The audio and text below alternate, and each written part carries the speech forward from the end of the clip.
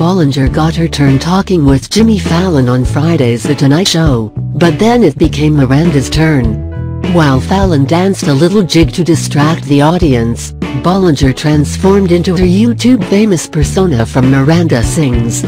If Miranda is being perfectly honest, Fallon's not a very good late show host.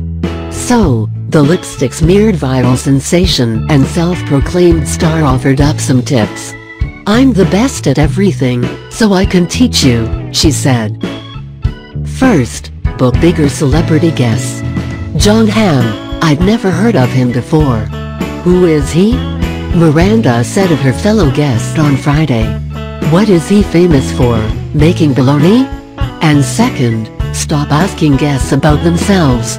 "If I were a host," she advised, "I'd make people tell me things about me." Watch the transformation below, including a clip from Ballinger's Netflix original series.